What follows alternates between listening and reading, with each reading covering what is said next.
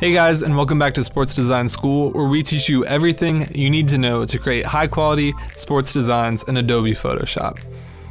And guess what? It's a free PSD video today. That's right, we're giving away the PSD to this video completely free right below in the description.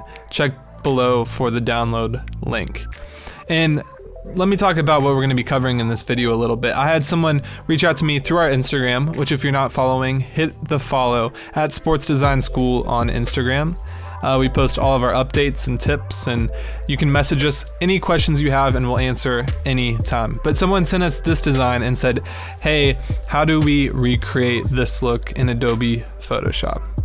Now, good news. This is actually really simple to do. I think this is a design done by NC State, and they did an awesome job. Shout out to them for that. It looks really cool. So I'm just gonna be walking through how to recreate this design. And guys, seriously, it's pretty easy to do. So even if you're just a beginner, don't worry about it. You're gonna learn something new in this video. Let's dive in. So to start off, I'm just gonna drag this into my original document that I created. And I'm just going to hit this button and hit a new solid color, and then I'm just gonna choose this kind of shade of black that they have in this image, and that's already a good start.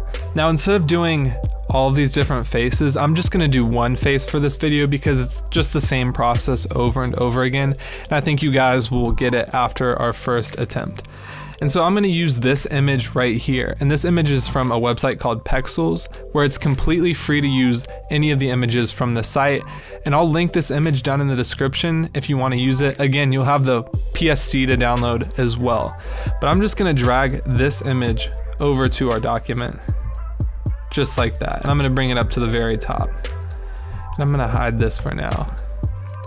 So you can see in our original, it's really just the face of our players. There's not any of the body or anything. So I'm just gonna start off by selecting just the face on this particular image. And I'm gonna do that by just hitting here, using my rectangular marquee tool, and I'm just going to click and drag just like that.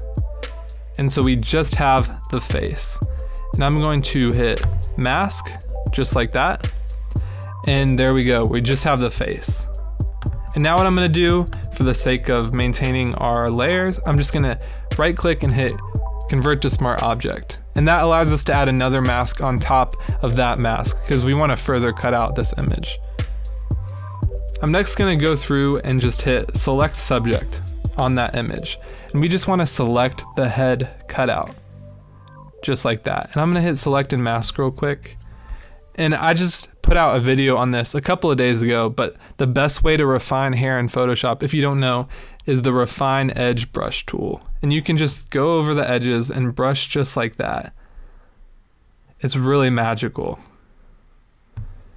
And Photoshop refines the edges of the hair for you. That looks pretty good. So I'm gonna hit OK. And I'm gonna create a mask on that image, just like that. And so let's go back to our original. You'll see that we're already getting close to being finished with this design. Now what I'm gonna do in this particular image is hit, at the top bar, hit select, and then go down to color range. And you'll see what we're gonna do here in a second. And I'm going to select the highlights from my image. Now right now I have it set at 84 and 145, and I think that's pretty good. Let me play around with it a little bit, and yeah, I think I'm gonna leave it at 84 and 145. I'm just gonna hit OK. And you'll see by doing that, we isolate all of the highlights from our image, which is really awesome. We're able to just select the highlights. I'm then gonna go down to this button down here and hit solid color. And what that does is it creates a solid color only within the area that we just selected. So only the highlights are going to be covered in whatever color we just generated. So I'm going to make this red to match our original design, just like that. And that looks pretty good. I'm going to hide the layer beneath it now so you can see. Just like that, we're already really close to this effect. Now you notice it doesn't really have any of the neck or the body in these images, so I'm just gonna hide this for now, and then click on my mask and tap B to pull up the brush. And I'm just going to, we wanna paint black, and I'm just going to paint black on all of the areas that we wanna get rid of. Just like that, and just like that. I might turn my flow down just a little bit so we can get a little bit of a soft edge. And I'm gonna scale up my image using Command T to scale that up.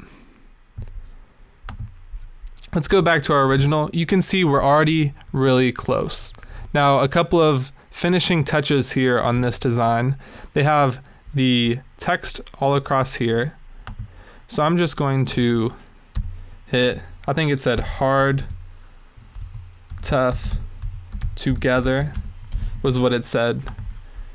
And I'm going to use a font called Akira. And I'll put the link to this Akira font in the description if you want to download it for yourself. And I'm going to set my color to white. And then decrease my image size to match.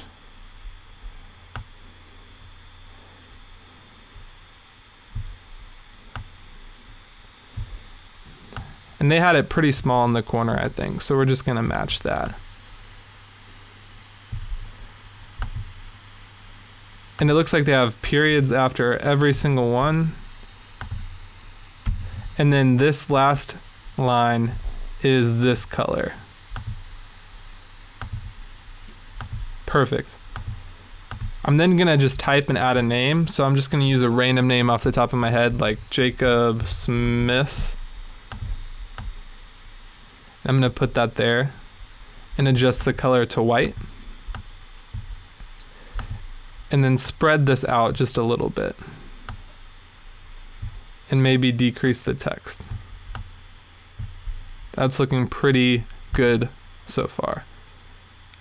And then the last thing they have in this design is this 21 overlay. And that's really easy to do. I'm just going to hit T to bring up my text tool and type 21, and I'm going to use a font called Lust Script, and I'll link that down in the description as well if you want to use this for your own designs. And I'm going to scale that up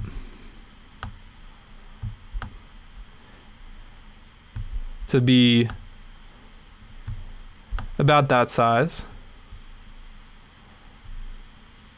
center it, and then I'm going to set my blending mode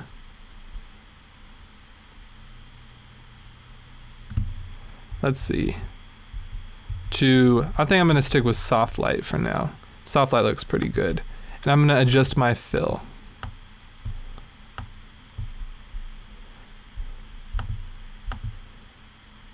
And it looks like theirs is just a little bit more faint than ours. So I'm going to go down to maybe 30.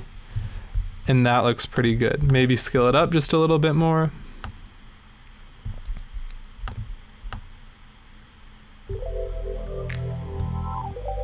And there you go, guys. It's that easy.